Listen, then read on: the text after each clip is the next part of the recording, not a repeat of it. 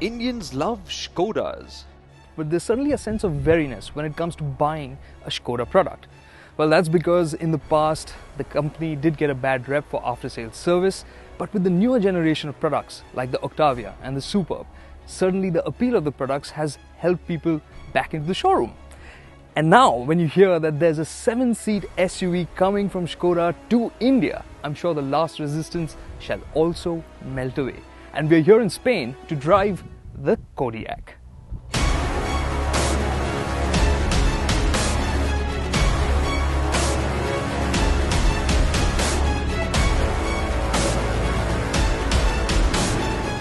Like we expect of Skodas, the Kodiaq will turn heads when viewed from the front.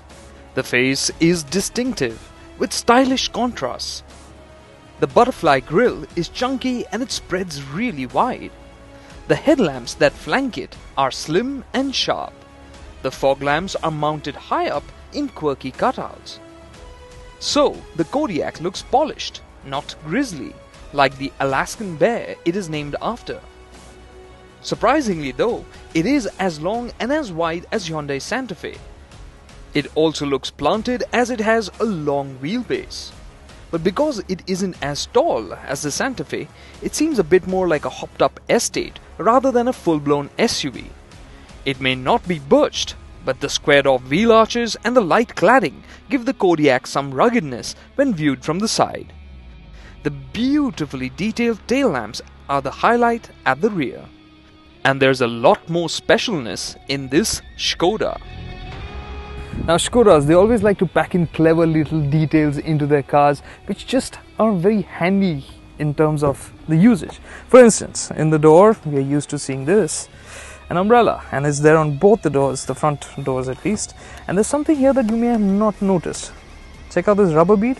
It's here so that when you open the door, it doesn't bang other cars or on the door and then damage the paint. And the cool thing about it is, watch this, as the door swings in, it tucks away. It's a simple mechanical system, and yes, it is quite clever. Now swing around to the back, I'm going to show you something. Powered tailgate. No, that's not it. It's this little detail here on the inside. See that? That's a light for the boot, but it just pops off. It's gone off, right? But it is still handy, because if you look up here, it's got little lights here. You can use it as a torch. When would you use it? Maybe you have a flat at night, and presto! In terms of boot space, even with the third row up, you get 270 liters of storage. And with both the rows folded down, there's enough room to move house with. In terms of passenger space, the third row has enough knee room, but the seat is quite low set, so it is best reserved for children. But you really can't complain about room when you're sitting over here. Just look at the amount of knee room on offer here. The driver's seat is set to my position. Look at that. And the headroom, again, really nice. And in terms of width, I don't think you can complain about that either. It's really good. You could have 3 people sitting here, and you could have a middle passenger, because even though you have this armrest here, it doesn't really stick out all that much. The base is nice and flat, and it's wide enough so you can sit here. The transmission tunnel is small, the aircon vents are fairly far away, but of course this is with the middle row pushed all the way back. It slides by 18 centimeters, so check this out. You can move it all the way forward, and even then I have enough knee room here. There's one optional feature, the Sleep Comfort Package. It is a very nifty idea to help you catch a nap while on the go. In the front, the seats are wide, well-shaped and comfortable. There's plenty of room too.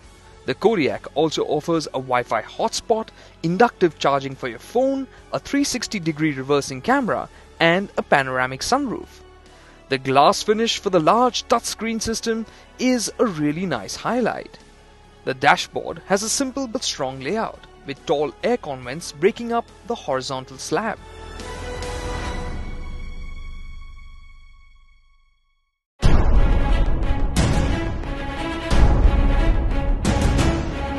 When we hit the road, we had the 2-litre turbo petrol engine to sample. It makes 180 PS of power and packs 320 Newton meters of torque. This is available between 1400 to 4000 RPM. And that wide spread of torque has one big benefit. Now this engine, it's really very usable. We are doing 40 kilometers an hour in 4th gear, engine's just above 1000 RPM. Put your foot down and it just rolls forward smartly. It is torquey even at low revs, but the real punch comes on more around 3000 RPM. If you want to drive fast, you'll have to use the revs and it'll get the job done, but it's just very business-like. It's not a motor that you'll push to have fun with. The 7-speed DSG gearbox is quick, but not particularly pleasing. Nonetheless, the Kodiaq in its petrol version can go from 0 to 100 in a snappy 8 seconds. When it comes to the diesel, Skoda has two versions of the 2-litre engine, the 190 horsepower and the 150 horsepower. The latter has great drivability for everyday use. It responds really crisply at low speeds and feels more enthusiastic because of it. The more powerful 190 horsepower version's advantage is when you're blasting down highways. Also, to get you different flavors, the Kodiaq packages driving modes. Now the modes also change the character of the engine. Now in normal mode, you'll find that the gearbox shifts up fairly quickly and isn't all that eager to shift down gears when you put your foot down. But in sport mode, it's holding onto a gear longer. It's really keen to shift down as well so that you get good acceleration as and when you need it. For India, the Kodiaq is likely to come with all-wheel drive and adaptive hydraulic suspension. This fine-tunes the way the Kodiaq drives. If you go into comfort, the ride is quite soft. I would say that it's ideal for low-speed city driving because it tends to have a little too much up and down body movement at higher speeds. Now normal is the best compromise. It gives you a nice pliancy, but at the same time it's not too much body movement, so overall driving wise that would be better. But the Kodiaq has a tendency to thunk over bumps and edges. Our test car was riding on 18-inch wheels, so we do hope that Skoda bring the 17-inch wheels for the Indian market. But of course you have sport for when you're in the mood to drive a little bit fast, and that's when you can feel the dampers really stiffen up.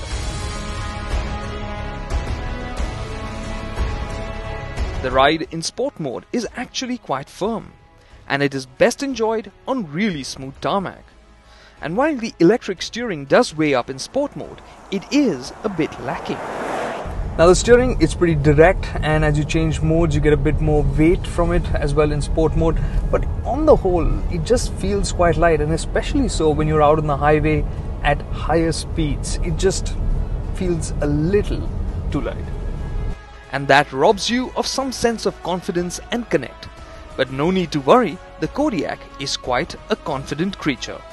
It has independent suspension all around, and the all-wheel drive system sends a big chunk of torque to the front wheels, but it can quickly send power to the rear wheels as and when needed.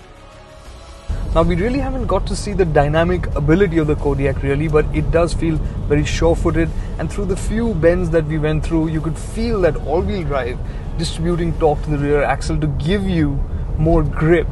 You can expect the Kodiaq in India in 2017, just in time for Diwali.